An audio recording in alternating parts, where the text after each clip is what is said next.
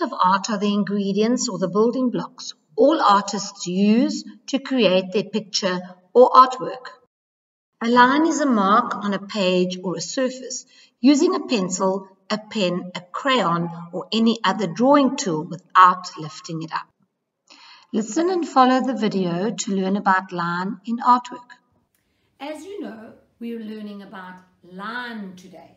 So I want you to come a little bit closer so I can show you the different kind of lines that we have. We get curved lines, sharp curves, and just light curves.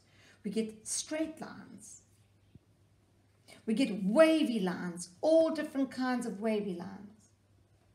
Curvy lines, you all know those patterns. Curly lines. Spirals, we all love drawing spirals. Thick lines, thin lines. Zigzag lines. Shapes are created from lines. Angles, different angle lines. Now, we say that a line is when we don't pick up our pencil or our crayon, but here we have picked up our pencil, but we've still created a dotted line. And how about this one, a dashes line?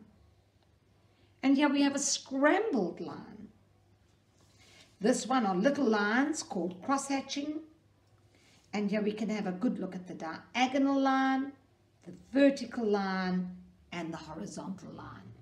Using these lines, can you draw a picture? Or see how many different types of lines you can create from these examples. Now, your challenge is to draw your own picture using as many lines as you can think of.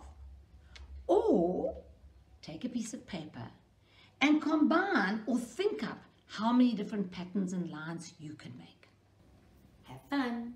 You will need an A4 paper, pencil, eraser, and colored pencil. When you have completed your challenge, upload your activity to Dojo or hand it in to your teacher.